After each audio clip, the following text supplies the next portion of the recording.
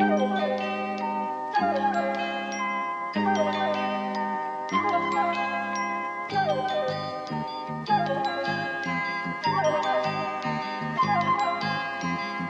everyone, and welcome to this episode of TF. It is me, Riley.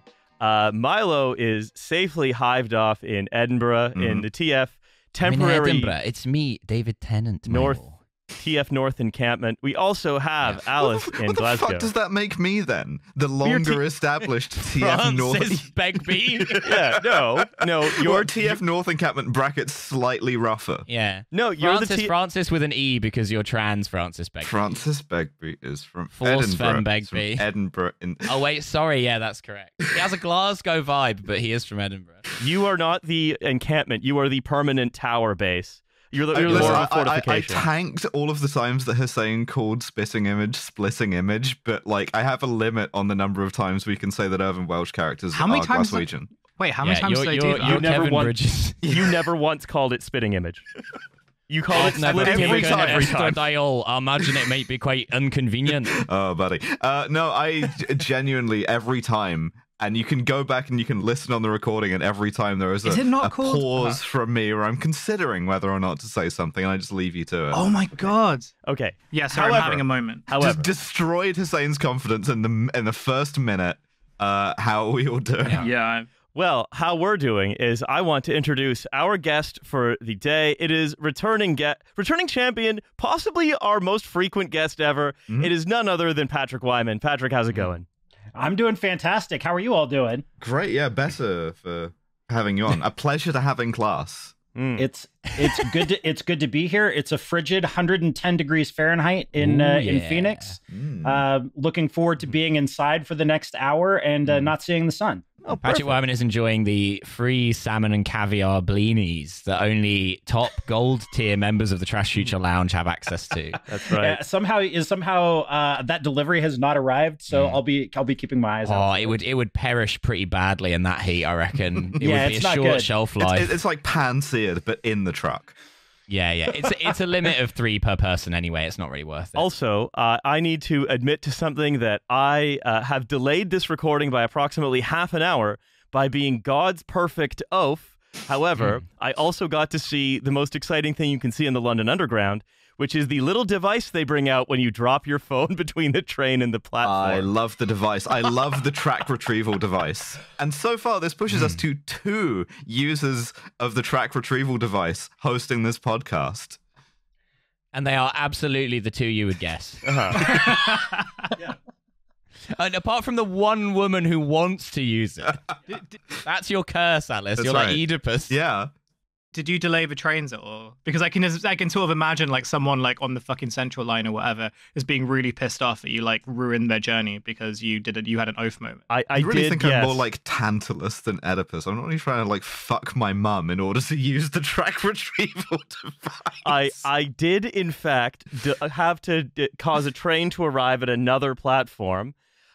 So I got to wear the infrastructural version of a big dunce cap today, which is the TFL guy with the grabber arm doing the thing, and another TFL guy comes down and waves people onto another platform, and I'm clearly the only non-TFL employee now on the platform. So everyone knows what oaf basically causes them to like be slightly You have my inconvenienced. full sympathy. I would hate that. I'm too British for that situation. I'd be like, just leave the phone. Yeah, it's the train's phone now. Yeah. Yeah, but I can't handle the embarrassment. I'll eat the grand.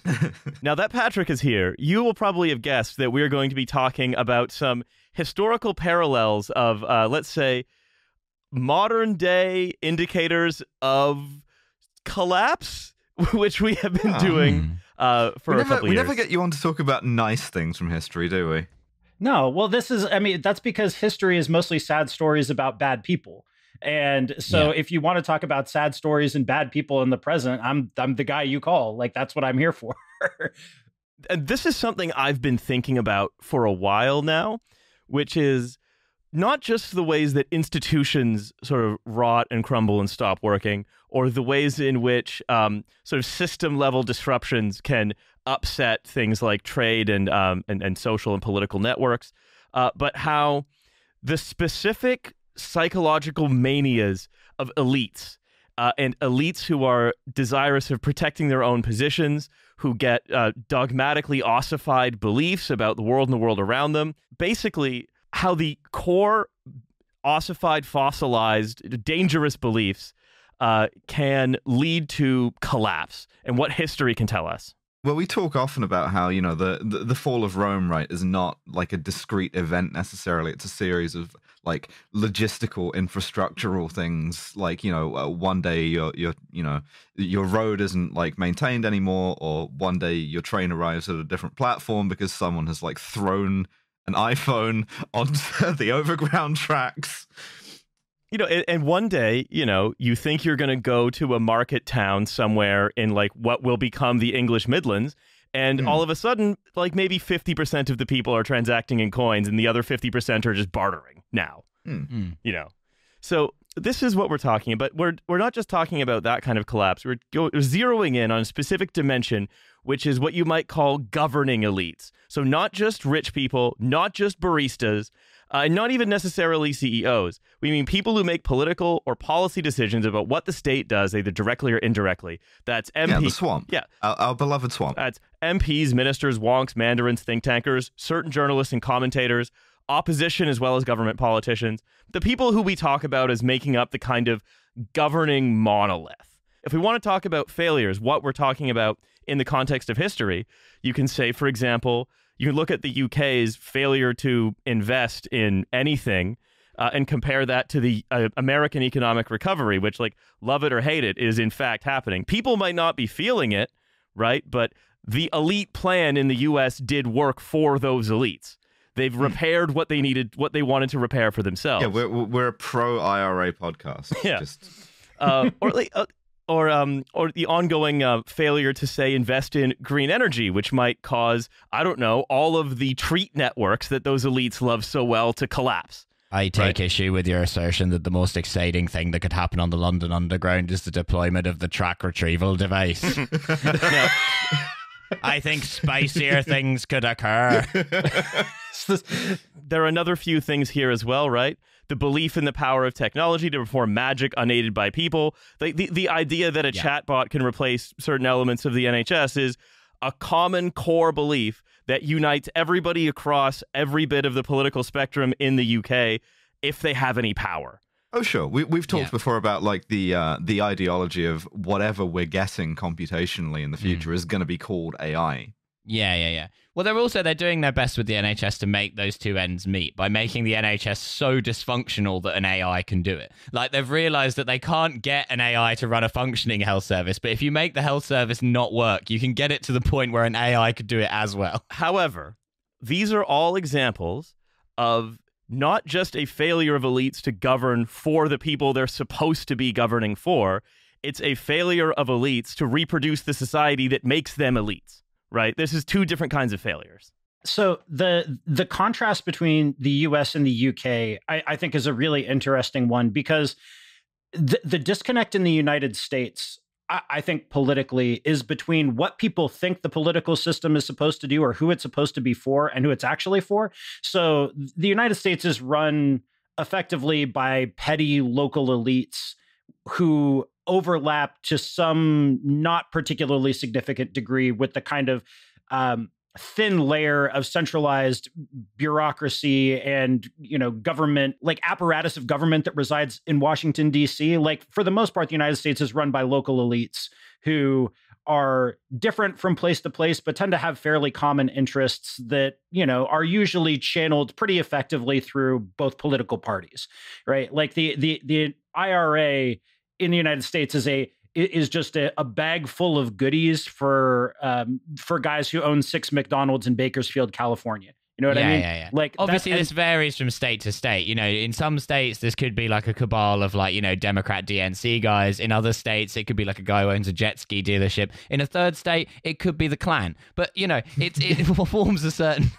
Yeah, it's like it's former all-state quarterbacks turned car dealership owners in South Georgia, right? Like, this is the backbone of the American kind of petty elite, and they are incredibly well represented in all of the United States political institutions.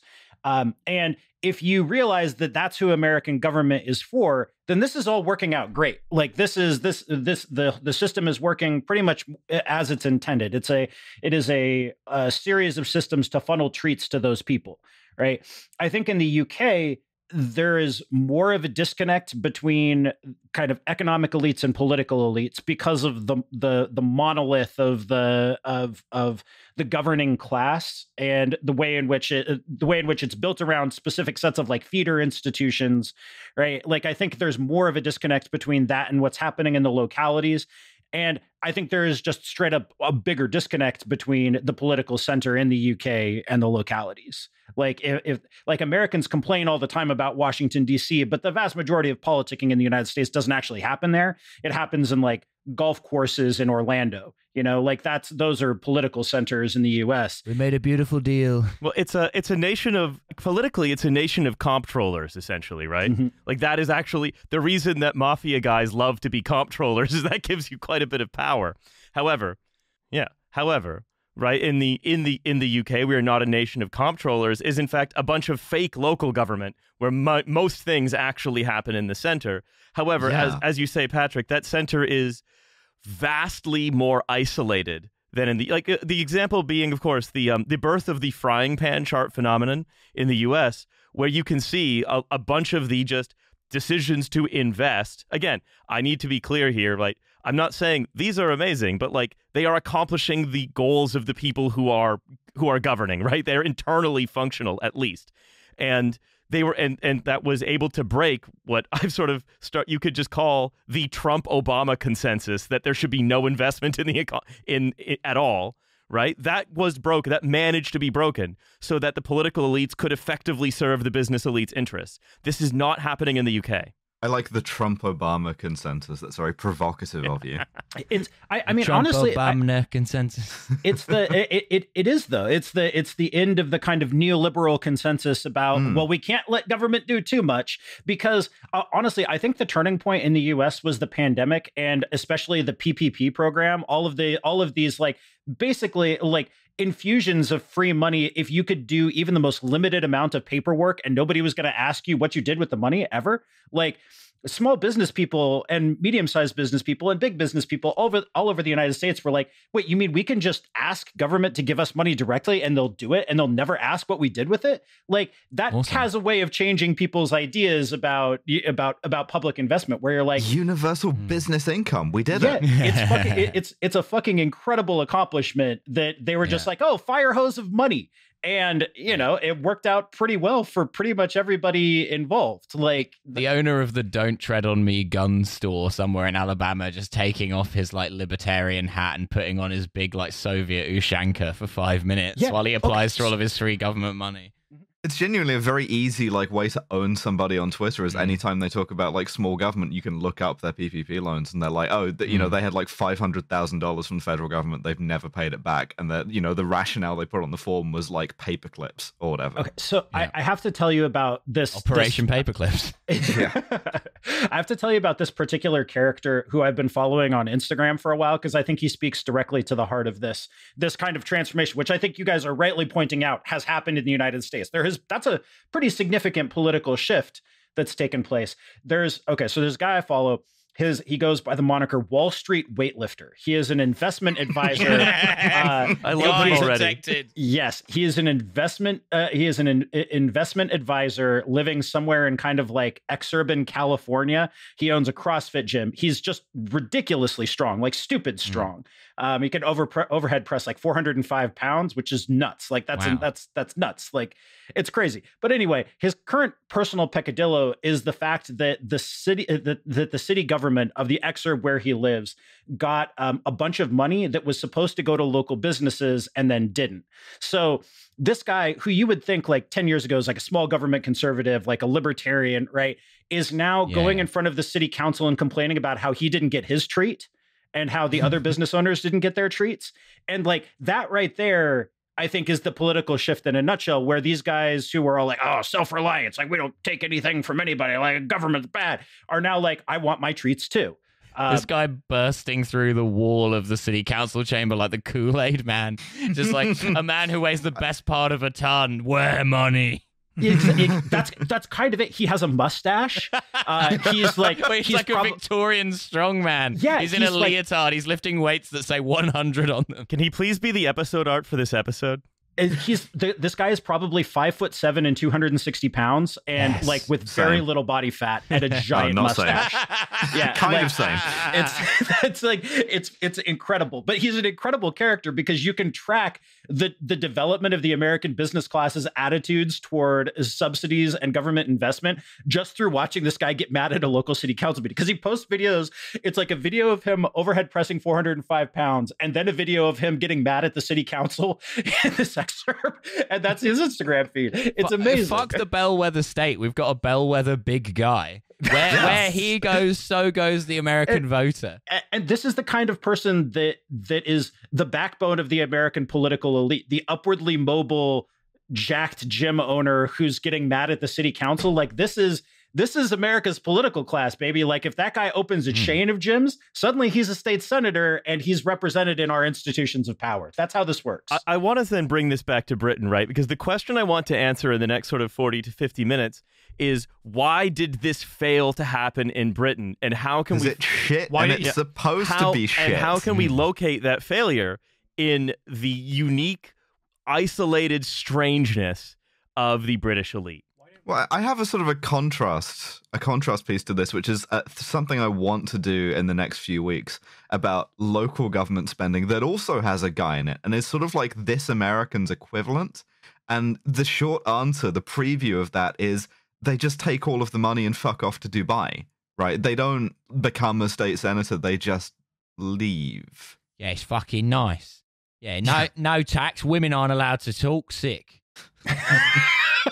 We'll never have a London Stock Exchange weightlifter guy.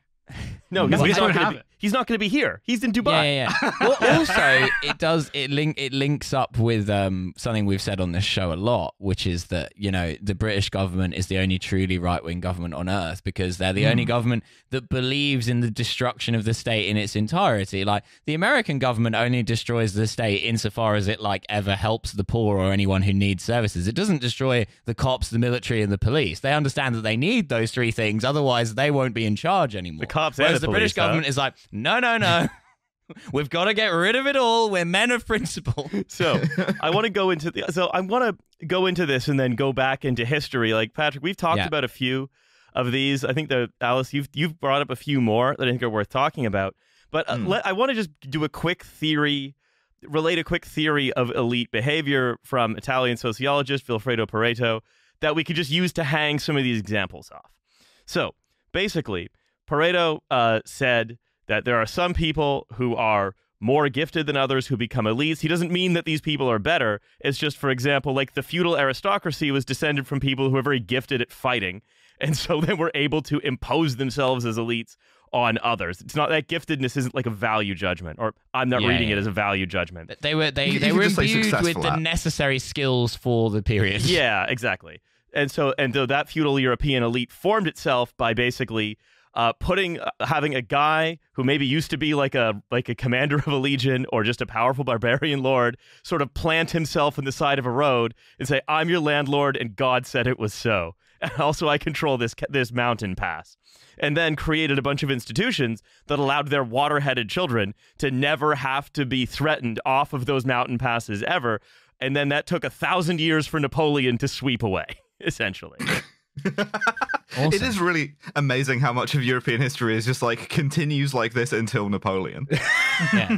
Napoleon was the Mao of his day. You know, he was the only threat to landlords. Is that about the size of it, Patrick? Yeah, I mean, I think there is a lot of that. Elites tend to come into being at particular moments, like they have a discontinuous historical development, right? Like it's not this kind of steady process of elite emergence. You have a group of people who, at a very specific point in time, manage to entrench themselves. I mean, I think that's kind of the common thing, that for whatever reason, for whatever kind of institutional, structural, or purely contingent reason, they happen to find a moment and they happen to kind of worm their way in. I mean, I think the Kennedys are a pretty good example of that. Like the whole reason that we have to deal with Kennedys now is because there was a specific moment where you could make the transition from being a quasi-criminal bootlegger to having your kid become a senator.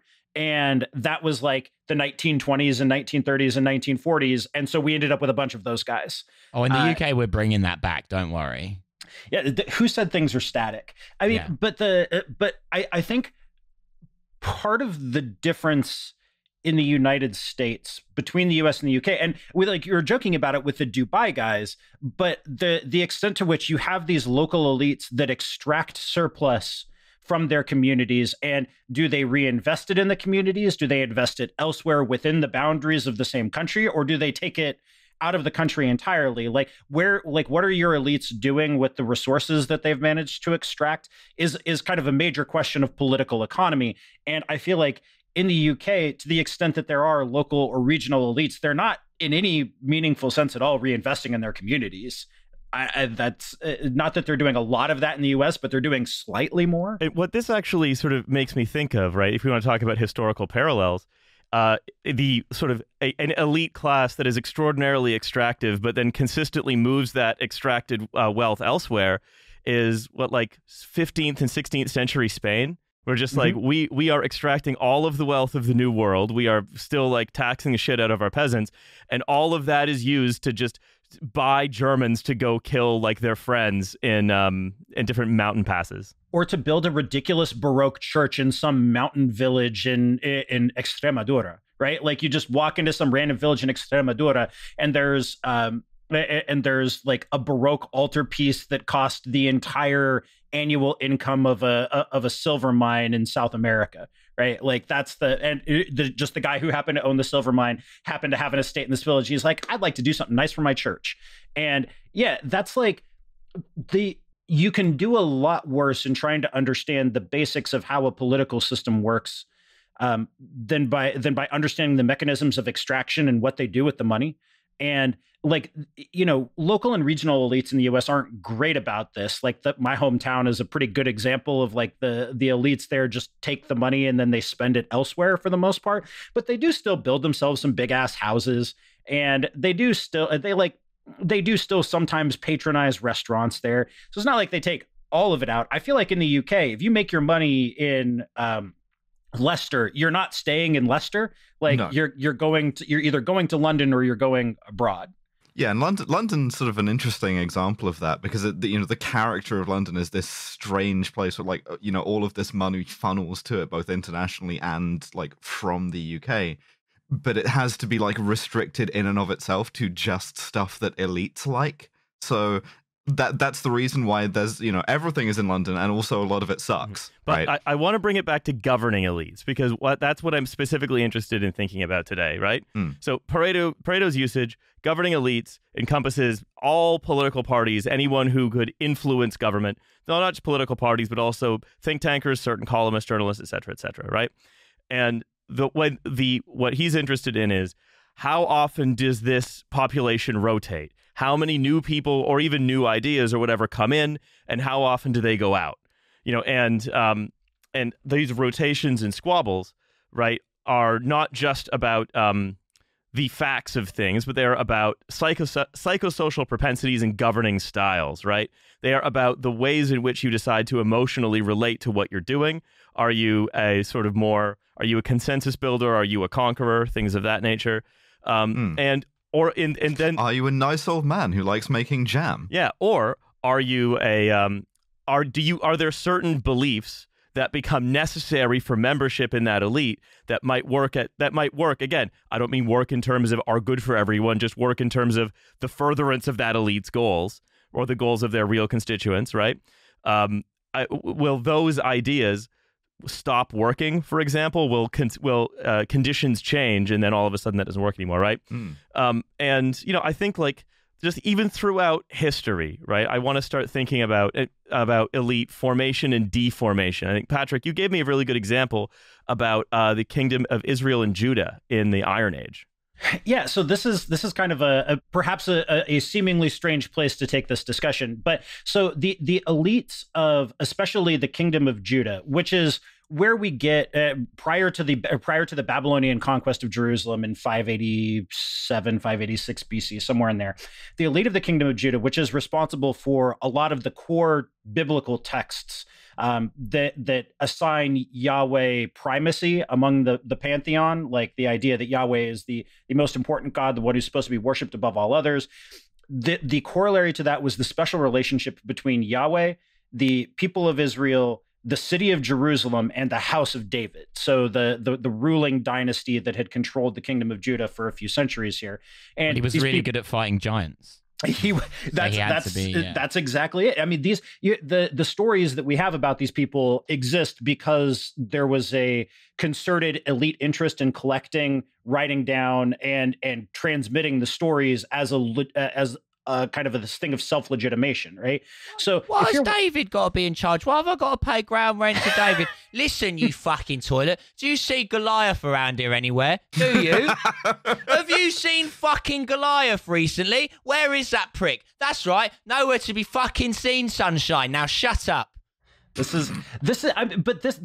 a lot to this, right? This kind of like protection racket-esque idea of how an elite comes into being. 100%. That's exactly right. Like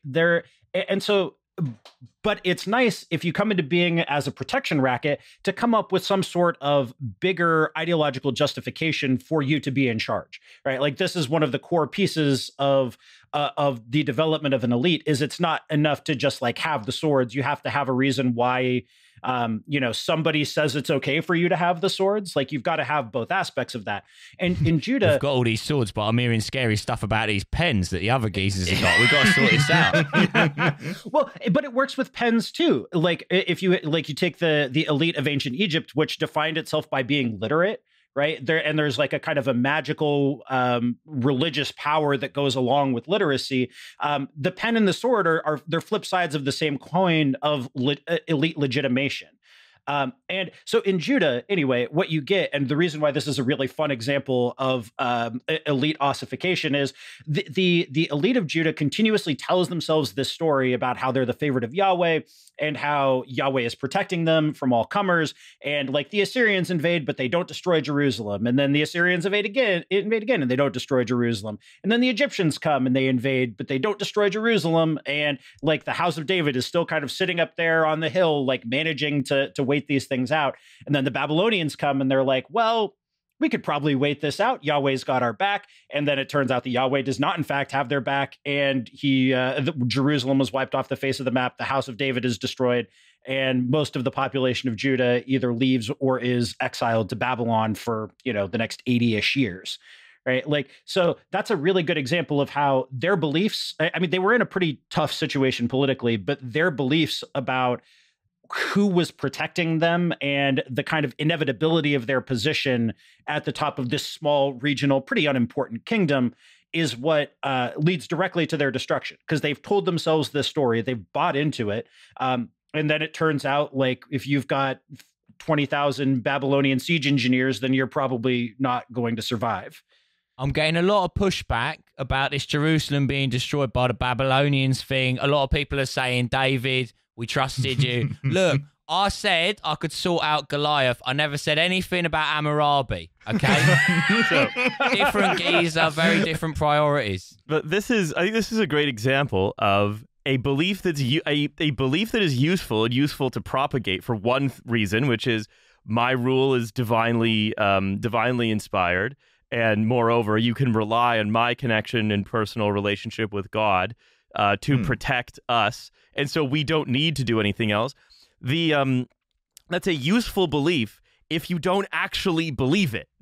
But yeah. Or it's useful in one way, but it's like deeply self-sabotaging in another way. And the thing that it reminds me of more than anything is austerity, like we were just talking about, where it's like it's very, very legitimizing. You can be like, we are the adults in the room. We know how to operate the economy. Yeah. We're making the tough decisions, and then the tough decisions make everything much worse. Yeah, and then suddenly you're Rishi Sunak and you're going, Yahweh has gone woke. Yeah, well, so this is a great example, because management of the economy and beliefs about the economy have taken on a lot of the characteristics of how older power structures used to talk about the supernatural, the gods, enacting the will of the gods. Yeah. Honestly, I mean, I think there's a lot to that we use a lot of the same kind of moralistic, language, or the idea of like, we've got to figure out what the economy wants or what the economy needs, and we've got to appease it somehow, right? Like, I think there's a lot of overlap in terms of how, Egyptian kings talked about discerning the will of Amun-Ra and going along with it, and the way that political leaders today talk about discerning the will of the economy and helping that along. Liz Truss is not seeing the field of reeds. Yeah, the land of Sejin B, or mistress of Sejin B, is not. Ra is fucking furious that you've stained his bathrobe. Yeah, well, and so, but this is when you have these kind of quasi-religious or overtly religious sets of beliefs about the proper order of the world and your key role in maintaining that proper relationship, maintaining that proper sense of order in the world, it's really easy to get locked into a kind of exclusionary way of understanding things, where you just like write off all the evidence that doesn't agree with your priors, and you have no incentive to question your priors at all, or to question the assumptions that make you the person who makes the decisions and makes you important. Like, why would you, right? Like, it's the iron law of institutions, right? Like, you're more likely to try to retain power in a dying institution than admit that there's something wrong with the institution itself. Oh, that's not the iron law that I thought it was. And this is also, you say, okay, well, how do elite groups that perpetuate themselves, that are able to continue to serve their own interests, how do they avoid doing this? And the answer is they never avoid it forever, right? And this is the only way that elite groups throughout history have avoided doing this, is by rotating, by going through that process of rotation, because it's precisely that process of rotation that prevents these beliefs from sticking. The problem is that every one of these elite groups everyone in there doesn't want to rotate out of it, and so there is an extraordinary amount of defensiveness. Right, of shut the fuck up before I come back there and rotate your elite groups. Yeah. So indeed. That sounds incredibly sexual. And so getting my elite groups rotated, yeah. So, right, the movements of like non-elite to elite positions and vice versa, actually it tends to slow down over time between sort of big, not necessarily cataclysmic, but very sort of large changes, the ends and beginnings of long cycles. Like, you could see the 6 Day War, the energy crisis, and the birth of neoliberalism as the production of one elite cycle, where a lot of old sort of New Deal or progressives in the States, or where like the old generation of the Labor Party in this country started getting filtered out of those institutions, and we got instead the Atari Democrats in the States, who were sort of key to like Clintonism and Clintonian third wayism. And then at the same time, you get that's the birth of New Labor here after the failure of Michael Foot. Like, these are moments of elite of cataclysm that produce changes that rotate in new elites. And those elites have essentially in the UK, have defended their position so well from the last time there was any chance of elite rotation in 2017 and 19. Like, that really, like, from the perspective of elite theory, what 2017 and 19 was an opportunity to rotate in new elites who didn't have all of the credentialing and checking processes that made sure they would be they would work in accordance with those pre-existing elites, right? They were going to come in through another door and actually, again, from the perspective of just is the elite able to do what it does for itself, actually probably save it from itself. So what you're saying is that Britain is having a sort of like a long 1830s, right? Where we're like, everyone knows that the system is unsustainable, but nothing is happening. Well, if you can't, part of getting yourself into a position of being in charge is you cannot believe the system is unsustainable. But that's the core. And we talk about the belief that is ossified. It is basically a belief about public investment, and again, even if it is public investment as the U.S. did by just spraying down small business tyrants with money, that's still some kind of investment, which we're still failing to do and failing on their own terms. Wet tyrant contest. Yeah. well, the way of wetting the tyrants that we've discovered is, what we've been calling productivism. This kind of like newer, like refinement of sort of like capitalist ideology. But we can't do we're it. Just kind of, we're not doing it. No, we're just doing the old stuff still. I really want an episode called "Wetting the Tyrant." Yeah. But like, let's. We can call this one that. Yeah. But like, we can. I want to think a little more about like maybe. One of the suggestions you had, Alice, was talking about Venice in this context, where again they defended themselves. This is just to I think about Charles Snow a great deal lately. I think about his lecture, "The Two Cultures," a great deal. And there's a bit in it in which he sort of like recapitulates the iron law of institutions. Which, if you'll permit me, I can just read the whole thing. It's like 2 paragraphs. The bitterness is, it is nothing like enough. To say we have to educate ourselves or perish is a little more melodramatic than the facts warrant. And I interrupt here to say that this was written in 1959. So, to say that we have to educate ourselves or watch a steep decline in our own lifetime is about right. We can't do it, I am now convinced, without breaking the existing pattern. I know how difficult this is. It goes against the emotional grain of nearly all of us. In many ways, it goes against my own, standing uneasily with one foot in a dead or dying world and the other in a world that at all costs we must see born. I wish I could be certain that we shall have the courage of what our minds tell us. More often than I like, I'm saddened by a historical myth. Whether the myth is good history or not doesn't matter, it's pressing enough for me.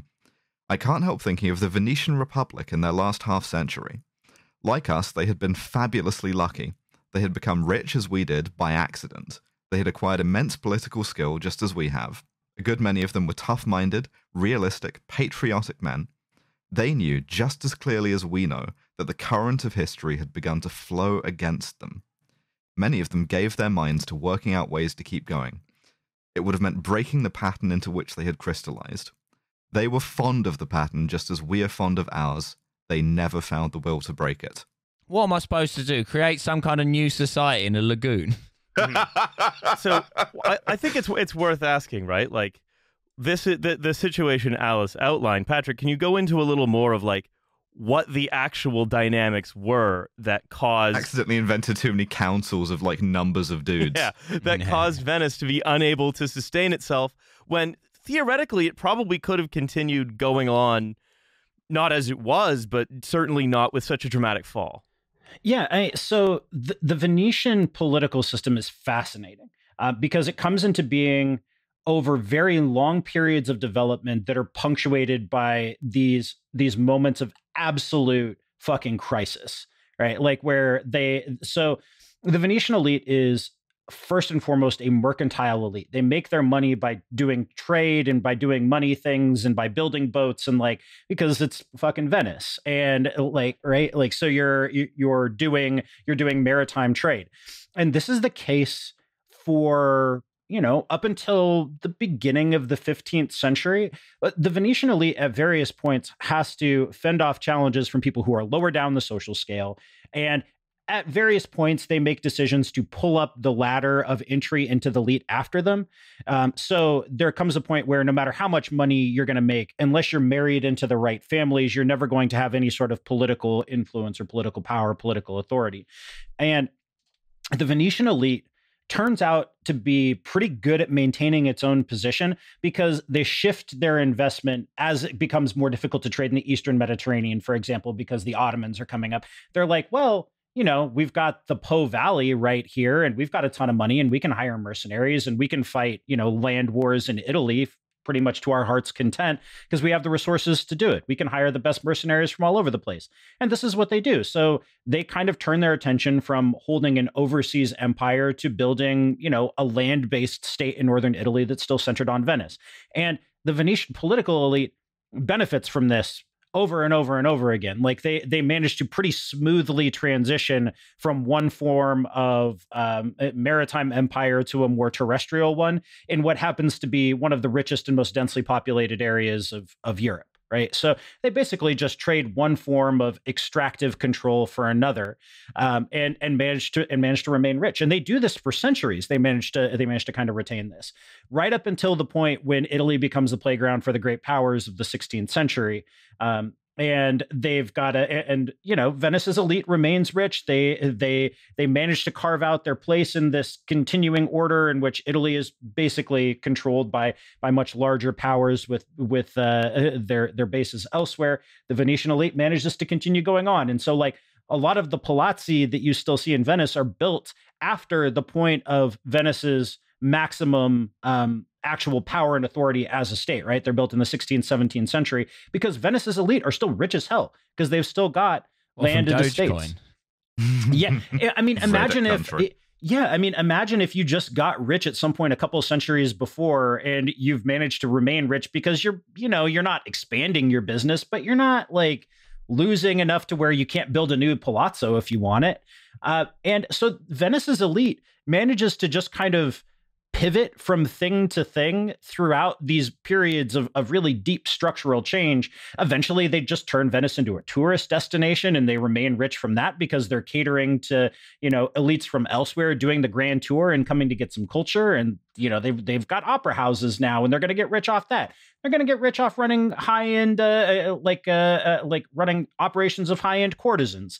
So Venice's elite manages to, without incorporating almost any new blood for several centuries, manages to remain rich right up until the point when finally the structures have changed too much. And it's like, well, we would need to be doing something fundamentally different, and they can never get there. So effectively, the story of Venice up until basically what Italian unification is a story of an elite that is able to recognize that it cannot maintain all of its beliefs forever. It is in fact an example of an elite that manages to avoid ossification. Yeah, they're really flexible for a really long time, right up until they would have to make that final break, which comes more or less with Napoleon, right? And so first with Napoleon, and then with their incorporation into the Austro-Hungarian Empire in the 19th century. Like right up until that point, Venice's elite manages to do a pretty good job. But then, as with everything, it always comes back to Napoleon, right? So I guess my question is, how do you, because this is, if most elites mostly fail most of the time, they had a very good run for a very long time and more importantly, through learning the wrong lesson from this, all of our elites have to start wearing carnival masks. And not just at the parties. No. But they have Liz Truss has absolutely worn some carnival masks in her time. I think the interesting question there, right, is what accounts for their unusual level of success in maintaining the thing that makes them elites as a going concern? Is it that they're not accepting new people, but they're clearly able to observe the world around them and pivot? Yeah, I think there's an important distinction in elite behaviors between being really invested in the idea of being an elite and the idea of basing your elite position on some sort of legitimating thing. I think what made the Venetian elite so effective for so long was that they just wanted to be rich and powerful and make decisions, and they didn't really care all that much what the basis for that was. I mean, they were pretty Swiss vibes. Yeah, I mean, honestly, they didn't really care whether they were making their money off of slave trading or grain trading or hiring out mercenaries or serving or acting as bankers or controlling landed estates or hosting tourists. They didn't really care so long as they got to maintain their position, which is not true of a lot of elites. A lot of elites get really invested in the specific thing that makes them rich and powerful at a particular moment. Well, that's Snow's anxiety here, and that's what leads him to this sort of like misunderstanding of Venetian history, right? Is to make it like his anxiety for Britain in 1959, which is, it's not that, the Venetian Republic is going to sink into the ocean. It's not that it's, its elites are going to be poor. It's that it stops being the Venetian Republic. Yep. Right. That's the sort of, that's the worry. And the same is going to happen to us and to our elites, is that, the UK is not going to be as independent, as sort of like as polar as it is. Classical education ass anxiety. Genuinely. I've just got this joke like burrowing into my head like a brain parasite, so I'll share it with you. It's the Kevin Hart meme, and it's like this is Venice, bitch. We clown in this motherfucker. You better take your sensitive ass back to Ravenna. Give me a Photoshop of Kevin Hart as Enrico Dandolo doing that, please, and thank you. Oh, that's so good. And so you can also take it again as sort of most theories of, because most theories of elite behavior tend to be sociological, and so they think about the individuals who come into these institutions, not just the anxieties about, say, the country. And so you say, okay, well, and I think in the UK, and that's not in the US as well, right? You got like the West Wing disease where everyone wants to be in the room where it happens. But there is, I think, the reverence of the people for their own positions in the UK, I think, is actually a big determinant of why our elites are individually so uniquely incapable. Like why they are so uniquely unable to bring in new information, because ever since like the Second World War, at the absolute latest, we have been sort of like obsessed with this idea of punching above our weight. And ever since like decolonization and like, again, absolute latest, right? We've had this sort of like elite neurosis where it's like, okay, we can see everything's not going the way we want it to, but we have to like sort of maintain both the position and the appearance of it, right? And then I think you can then say, okay, well, things like questions of economic management, well, you're no longer managing the economy of 25% of the world. Sure, you are still managing the economy of a very large one that many millions of people live in. Those questions take on less of a substance, right? And take on more of a performance. So West Streeting does not understand. I believe personally that West Streeting does not understand. And if he did understand and cared, he wouldn't be in that position, right? Whoever is in West Streeting's position has to not understand the relationship between, say, like staffing technology and health outcomes. They have to not understand or perform not understanding that you can just reform your way into a bare bones service with one nurse somehow treating the whole country.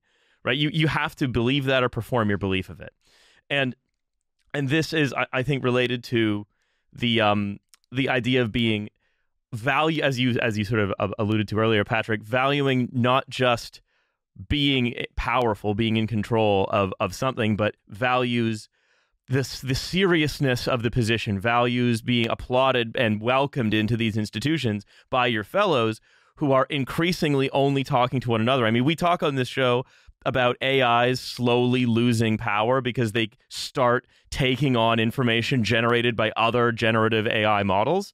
It's the same kind of sort of Habsburgian or mad cow even. The British elite gave themselves leadership prions, is what you're saying. But essentially, yeah, it is a kind of it's a kind of prionic condition where they're all eating from the same trough that they're also all filling with themselves. Yeah, it's the human centipede of political thought. And this is, and this goes, you can, so as circulation into and through that elite becomes closed and separate, even separate from its economic elites, right? There is no deep... Well, that was Brexit. Like, not to be too lib about this, but to do this sort of like act of prestige-based self-harm, right? And, when you look then at... all right, well, an elite that is closed off from the people it's supposed to serve, not you and me, but business, right? And it is increasingly sort of enraptured with its own institutions, with the Spectator Garden Party, the various prestigious schools that you're supposed to go to, the fact that these people have all been friends forever, the fact that Labour is mostly interested in selecting for its future rising stars, to go back to Streeting, for example, someone who's never had a fucking real job. Other than just working for the party, or as its new parliamentary candidates, people up and down the country are just being parachuted in from Westminster. It's you're going to be selected as the MP for somewhere in the West Midlands. Great, we've got a guy who's spent his entire life living in Camden who's never met anyone here. Oh, literally, the guy you're talking about, the guy who's running for Nadine Dorries' seat in Mid-Bedfordshire, I saw him described by an unnamed senior Labour source as perfect for it because he was half farmer, half banker. And I was like, you could have like put that word for word in the Roman Empire, like easily. I think as we're talking about this, I feel like one of the fundamental differences between the US and the UK is that class of people does exist in the United States, but they tend to get funneled into very specific areas of government, right? Like especially the US foreign policy establishment is full of those fucking people who all went to the Harvard School of Government, and the American legal establishment very much like that too, right? Like very much full of these people who attended these same 3 institutions, and they all know each other, and they all are deeply in love with the smelling their own farts brand of doing government. But most American governance is not in the hands of those people, right? Like they have their very specific purviews and remits. But most American government is like fat guys in polo shirts. Like that's the American political class. And so you have when you see these failures in American governance, they tend to be in the areas where those people are most prominent. They tend to be in foreign policy. They tend to be in the law. They tend to be Supreme Court, like shit like that. And then you hear like the pious bleatings of the class of people who have come up socialized to those institutional norms. But that's all politics in the UK. It seems to me. That's 100% of it. There is no counterbalance. There is no, and that's what I mean, right?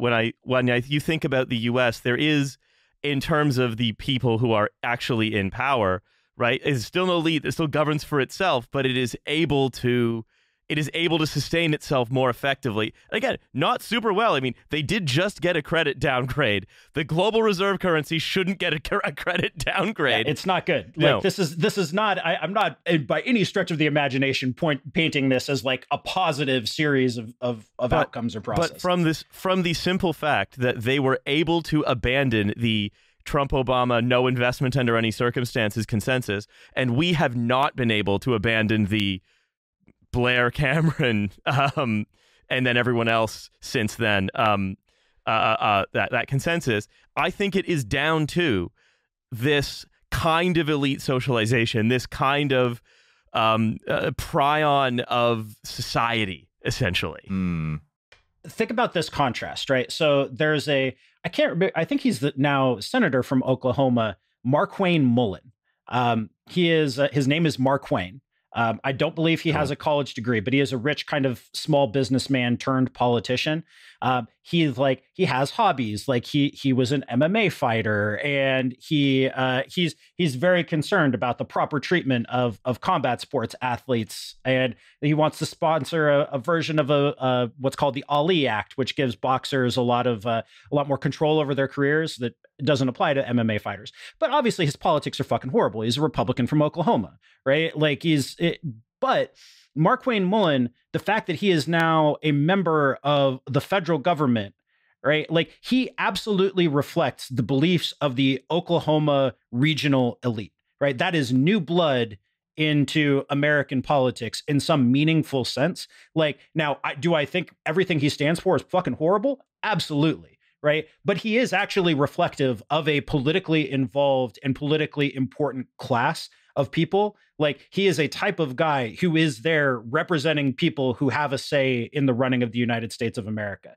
Now, I wish they didn't, but they do. And in that way, it makes the institutions of centralized governance more responsive to what's actually happening out in the country. And I mean, I feel like for all of the many problems with the lack of centralization in the United States, like the weak ass federal government here, the fact that it is still filled with people who are locally or regionally prominent and are able to go to the center and, be like, fucking bootleg ass, Mr. Smith Goes to Washington in the worst way possible. Like that's a fundamental political difference. I think that's Mr. Smith can go to Washington, whereas there are kind of tank lines of ideology set up to keep Mr. Smith from getting within 10 miles of Westminster.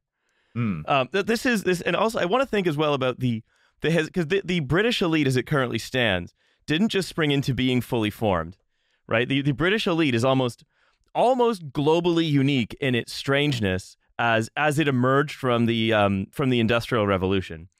This is from an essay by Tom Nairn on British elites from the New Left Review. It is often observed that all capitalist classes, as soon as their freedom of action economically is assured, become rapidly conservative in outlook. The English capitalist class, because of the peculiar circumstances attending its birth, was conservative from the outset, but it did not evolve its own conservatism as the product of a unified bourgeois culture, such as in France or whatever. The perfect model of social conservatism was before its eyes in the social order of the English agrarian world. Modern English conservatism was the product, therefore, of a grafting process whereby the emergent society of industrial capitalism took this older world into itself as its head, its directing organ capable of looking after its vital interests and able to provide a kind of authority, a many-sided hegemony superior to anything that it, in its notorious crudity, could develop. So, if we think about the actual birth of the English elites in the 19th century, the fact that there was no bourgeois revolution in England. There was a settlement between the aristocracy and the emerging capitalist class, where they all just sort of enmeshed with one another. Aristocrats invested in mills, and then the capitalists the emergent capitalists married their children to the sort of second and third children of the aristocrats, and accordingly, the ideology that they developed was a kind of almost like a inherited bureaucracy, inherited managerialism, feudal, if aristocratic managerialism. This is why we have like landlord managerialism, which in itself leads to a lot of peculiarities. Well, it's why, for example, why I think that the British Constitution is unwritten and relies on everybody following unwritten rules. Right? What are you reading stuff for? What, in case it was written by a bloke? Come on, be serious. You are not getting your deposit back on this country. I'm sorry. I mean, but that's a really interesting contrast, because it's an elite group that develops a really distinct sense of or a distinct set of legitimating institutions that if you do these things, you too can belong to this elite world. So it's it's an elite that appears to be somewhat open to new blood, as long as you go through the funnels that lead you into the elite. Right. Like so that's a much more intense process of narrowing socialization than you get with elite groups elsewhere. The funnel that leads you into the elite is the funnel they piss on you through at the Skull and Bones Club. Correct. Yes, absolutely. Whereas in the United States, by contrast, there are a lot of different sets of educational institutions, right? Like if you are a local elite in Arizona, right, where I now live, chances are good that you went to Arizona State University, right? Like this is you are, and the other blonde sorority girls who went to Arizona State University who are married to local car dealers and lawyers, and like you've all grown up and you've all gone to school together, and there is a local and regional kind of nexus of wealth, power, and political authority. Right? Arizona politics, media, and the professions is dominated by the cabal, the mafia of people who went to Phoenix University online.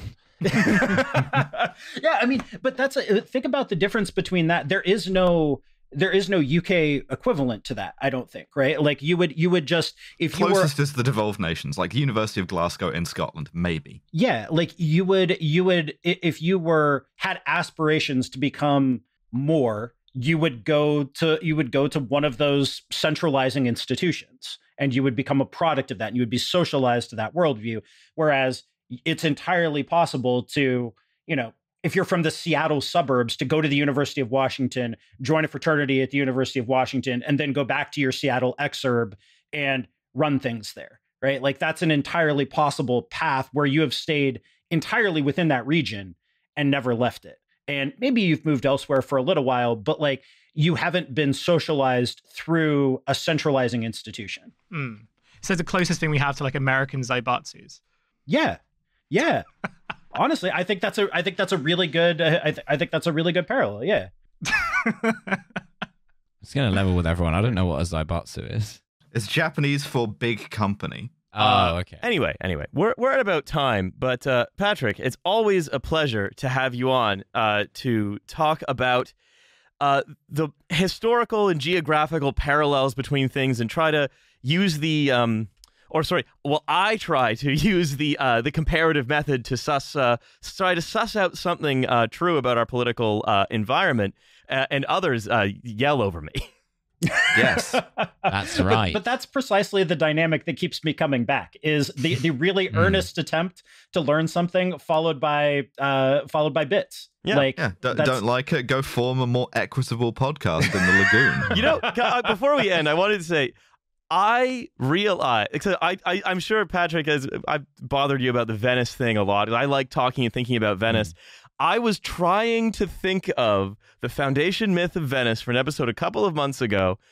And while listening back, I got it very wrong. But while listening back to your podcast in Tides of History from a couple of years ago on the foundation of Venice, I realized that every single thing I said was something I remembered from that podcast and put together in a spectacularly wrong way.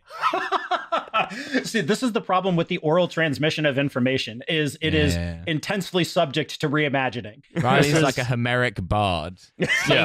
Sing muses of the lagoon. No, but that's what they did. They took these set piece, they took these little set piece things and then built a story around it. And then then the next time you did it, you went back to the same set piece and put it together in an entirely different way. And that's oral culture, baby. And also, right, if people want to learn a little more about history, or perhaps some new project that you're doing, where can they find that? And what might that new project be? Well, so my new project is called The Pursuit of Dadliness. It is a dad culture podcast. We're covering history, fitness, the Master and Commander novels, sandwiches. I've got multiple guests coming on to talk about the Aubrey Maturin series. So not one, many. This is the kind of content you can expect from The Pursuit of Dadliness.